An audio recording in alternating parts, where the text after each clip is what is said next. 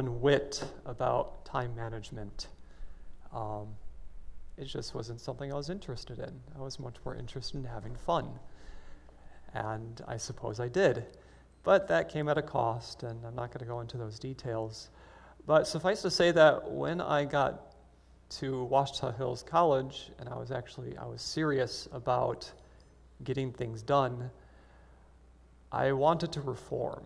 I wanted to prove that, hey, I could actually do this. And so my first semester here, I set myself to do as well as I could. And so I remember my first semester, I looked at my assignments because many teachers would give them out ahead of time. It's like, all right, I'm going to get this done. And I managed to finish all of my homework with about 4 weeks to spare.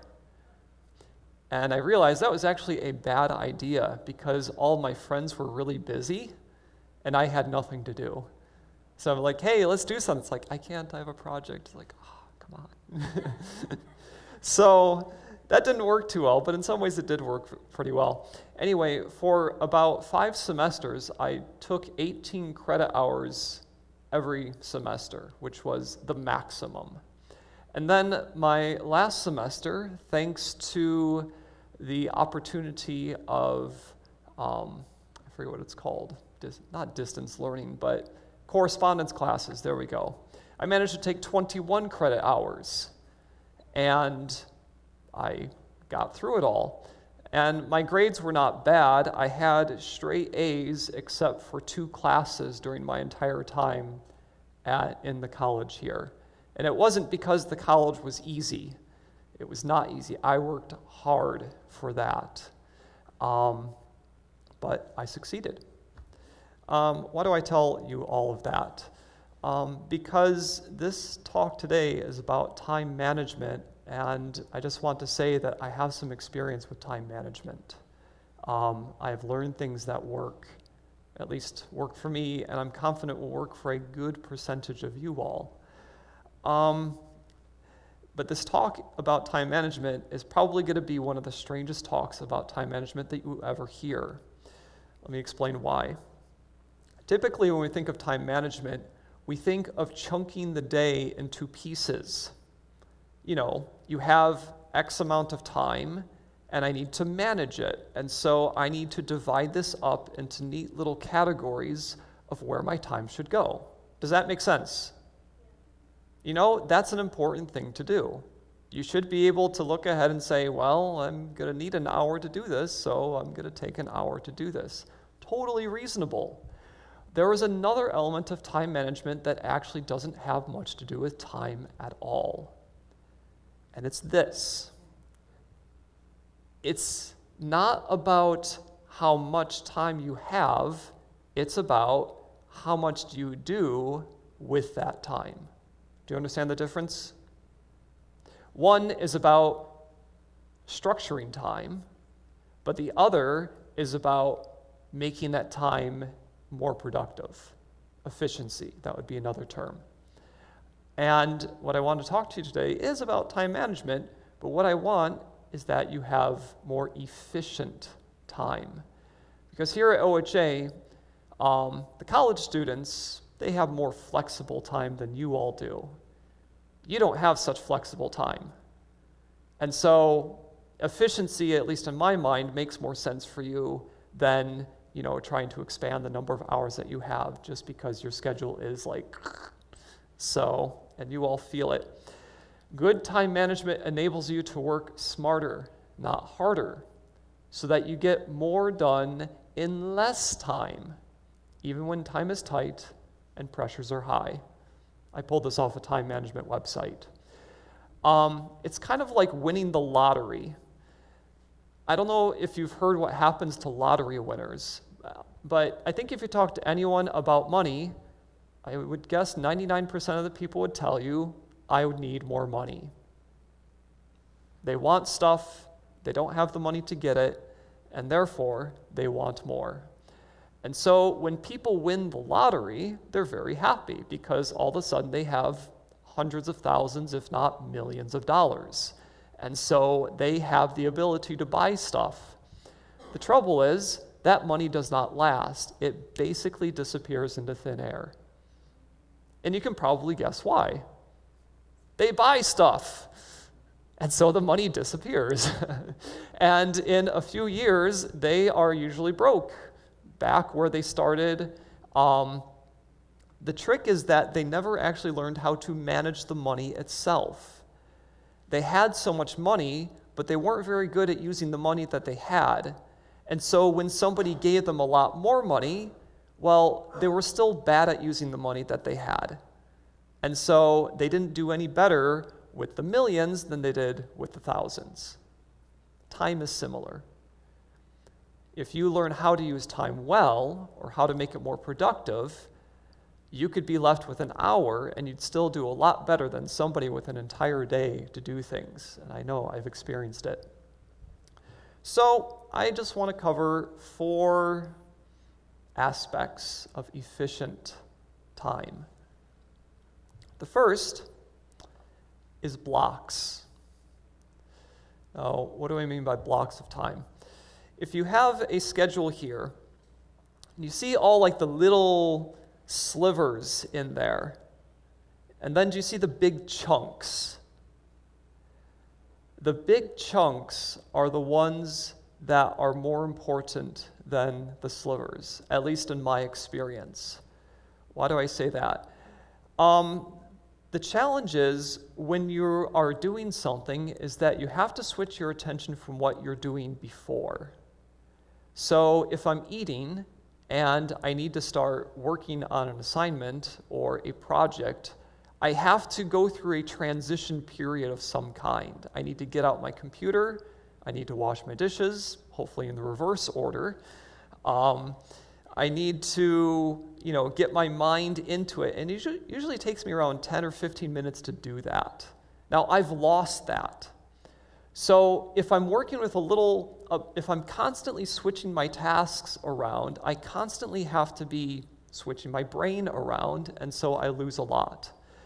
I've found it much easier to work with the big chunks of time, sit down, and do one thing until it is done. And that is a large part of how I succeeded. I figured out in the mornings that I had like an entire 4 hours to do things. It's like, okay, my afternoon is shot because I have a whole bunch of classes. But I have this chunk of time here. I'm just going to clear everything and do everything. And that's basically what happened. I had a friend of mine. He was a very interesting guy. None of you are like this. He could not control his mouth. Thankfully, none of you are like this to any extent like this person was. He had lots of energy, and it all channeled through his speech. And he wasn't so much about doing things, but about talking. And he was very intelligent. I'm not knocking him down. It's just the type of person he was. The thing is that he had so much energy and he was so bad at controlling it that near the end of his first semester in the college, he was getting almost straight Fs. And so he comes to me and he's like, Jensen, I'm not doing well. How can I do better? And so we sat down and I asked him, well, what does your schedule look like? And so he wrote out his schedule and it was pretty intense. I told him, okay, see these big blocks of time? That's your homework time. The little times between meals, try not to worry too much about those. Get the big ones down. It's like, okay. And I was shocked. He set himself to use that big chunk of time as well as he could. And within, I think, like 2 or 3 weeks, he had pulled his grade up from Fs to Cs. Now, okay, Cs aren't great, but, considering where he was, that was pretty good. And now he almost fried himself doing that too, but, at least he managed to do it. So yeah, if you guard those big blocks of time, it really helps you to stay focused. And yes, you can worry about the little blocks of time too. I was impressed when we had movie night a few weekends ago, most students came in with blankets or laid on the floor, things like that. One student came in with their homework and watched the movie, did homework, and basically got an extra hour out of the day. So it was pretty neat. The second thing is glucose. Now, some of you know what glucose is because we talked about this yesterday. But show of hands, how many of you know what glucose is? Good, good. Glucose is the form that sugar takes in your blood. It's known as blood sugar, typically. And the thing is that your body runs on glucose. Everything in your body. Anytime you eat food, the food has to be broken down and either torn into individual glucose pieces, or if you have some other type of sugar like fructose, fruit sugar, it has to be changed into glucose, and then your body can use it. So your body runs on this stuff. Now, that's a glucose molecule. Don't worry about that too much. Now, your brain runs on energy. We typically use the illustration of a light bulb to illustrate your brain working. And that's very true. It runs on, well, glucose, basically. You may not realize how much. 20% of the energy that you take in is used by your brain. So that's a lot, considering that the brain doesn't take up very much space and it doesn't weigh very much at all. But the intensity of activity in your brain is so great, it needs energy. And so one of the nice keys to time management is just simply making sure that you actually have something in your body to use. I take advantage of this regularly because at night, I'm pretty drained. In fact, I think it was Monday. Yeah, Monday. I was exhausted Monday. Some of my students noticed in my math classes that I was just totally worn out. And by the end of the day, when I had gotten home, I was basically just dragging myself around. But I have a little ritual at night. I like to eat fruit. And so Janita and I bought like this 33-pound box of prunes. Anyone here ever had prunes? Basically like giant raisins. That's what I think of them as. They're delicious. So I took some prunes, threw them in a blender, blended them up with water, of course, drank that, and I felt really good. Now, I mean, my body was still tired, but, I was thinking finally. And so it kept me going up until I had to go to sleep. If I'm on a long drive, sometimes I get very tired, as typically happens on long drives. And if I just know I'm not going to make it, either I stop and rest, or I get some juice. And the extra sugar helps me keep going a little longer. So how does this translate to your experience? Well, looks like this. If you have some type of exam or some type of study session, eat something. Very important. Especially something with easy to access sugar. Now, I'm not recommending candy because it tends to have a whole bunch of that sugar all at once, which is great like for 30 minutes after the meal, but if your class is 2 hours later, well, you're like down here by then. So you want something a little longer lasting than candy. Fruit does a very good job, especially for evening study halls. Keeps your brain running. And in the mornings, you'll want something more than fruit because your test may be 6th period just before lunch. And try not to eat things that slow you down. I've mentioned this before, but I have a pretty bad allergy to potatoes. If I eat potatoes, I am shut down mentally for 5 hours.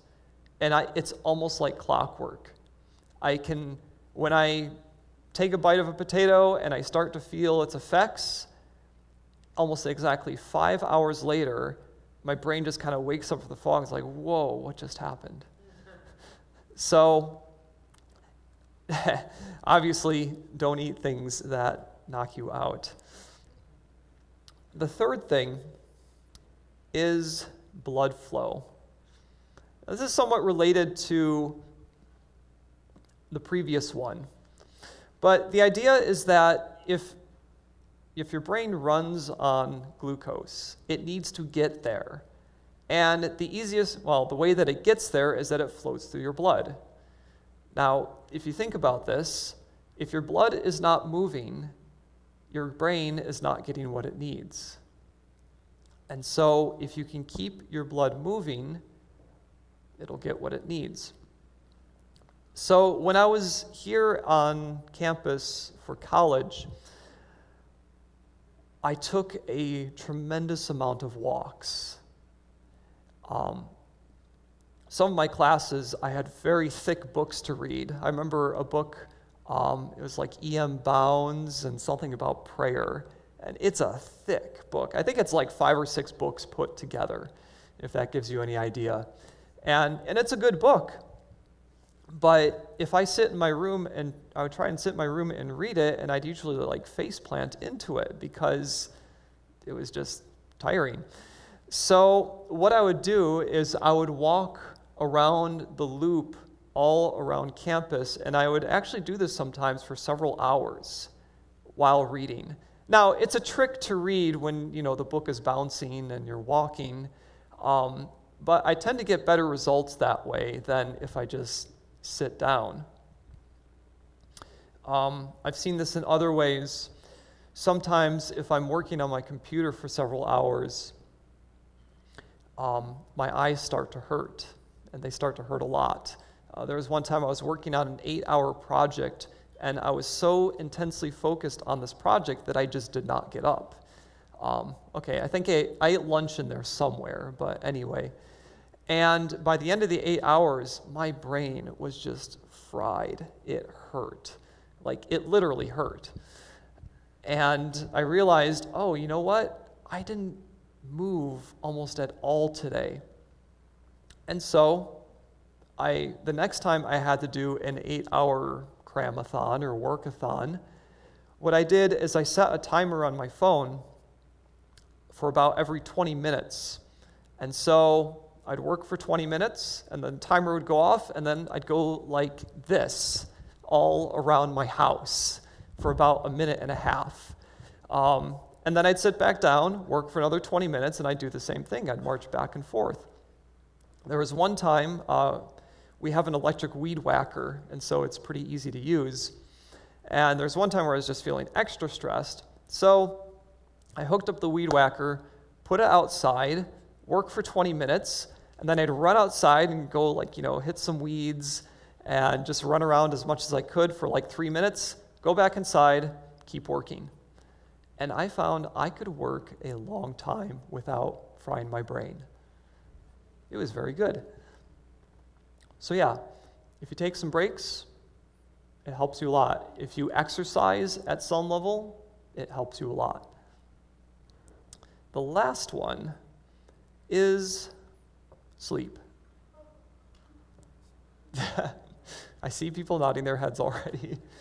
I don't know if that's from agreement or lack of sleep, but which happens. Yeah. Why do I mention sleep? I mentioned sleep because, I'll tell you a story.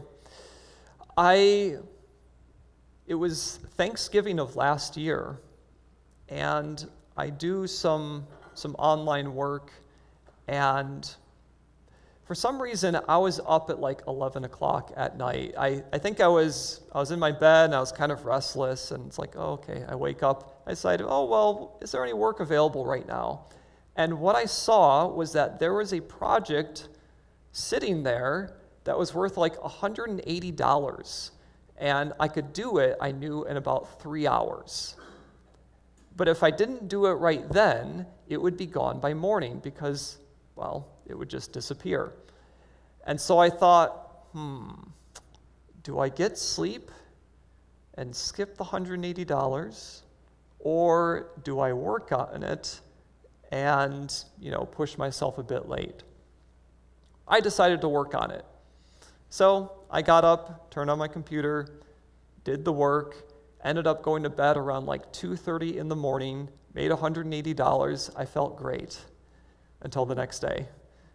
The next day was shot. I had nothing. I basically traded the 3 hours at night for the next 10 to 12 hours during the next day. And what I found is that all I could really do that day was just sit and either watch stuff or, honestly, no, that's about all I could do. I was totally wasted. When we don't sleep, how can I put this? Well, I think of it this way. Somehow, and this is my theory, when you don't sleep, the brain doesn't seem to fire as forcefully.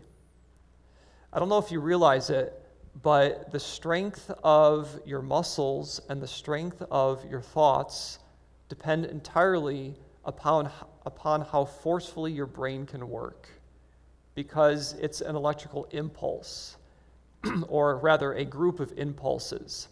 And the stronger that is, the more forcefully you can do things. So, for example, I noticed that if I don't get much sleep and I try to exercise, somehow I just cannot exercise as much as I did before. Oddly enough, it's hard to sing. If I have good sleep, I have pretty big lungs, and so I can project pretty well. But if I don't sleep, it's like I can't actually breathe properly. I don't know how to explain it, but I literally start to feel dizzy when I sing. It's almost like I'm not getting enough oxygen. But if I get plenty of sleep and I sing, I'd feel great. And actually, I can be way too loud, which is not good. It may look like a good idea to trade a few hours of study for trade a few hours of sleep for a few hours of study. But the problem is that once you get to the exam, your brain is not working as well as it did before. And so you cannot recall things as easily because your brain is not functioning the same way. And it works the same way with your homework. If I'm trying to prepare for classes and I have not slept, I can stare at a computer for several hours and not make any progress. But if I've had good rest the night before, sometimes I can get ready in just a few hours for the entire week. And it's not that I've suddenly gotten smarter, it's just that my brain is easier, it's easier for it to wrestle with complicated ideas and to come up with solutions and to think of new ways of doing things. So it makes my time much more effective that way.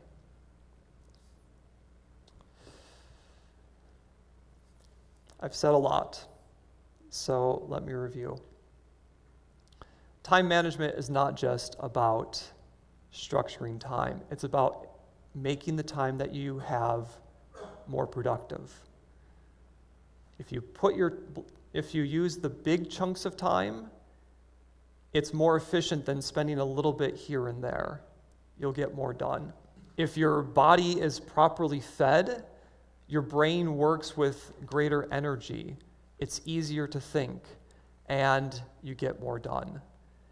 If your blood is flowing, it gets more nutrients to the brain to actually do that type of studying or the type of work that you want to do, and you get more done. And if you get proper sleep, well, everything goes better. Yeah. I hope that's helpful in some way. Let's have a word of prayer.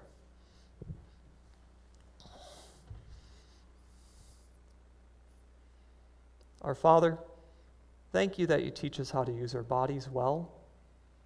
I ask that you help the students to be as productive as they can be. There is much potential that you've put in each one of them, and my prayer is that you would help them bring it out. In Jesus' name, amen. Thanks for watching our assembly here at Ouachita Hills. We hope you received precious information. Remember to like, share, and subscribe. Also tap the notification bell before you go so you know when we upload the next program. Follow us on Facebook and Instagram. Links are in the description below. Have a great day. In the meantime, stay safe.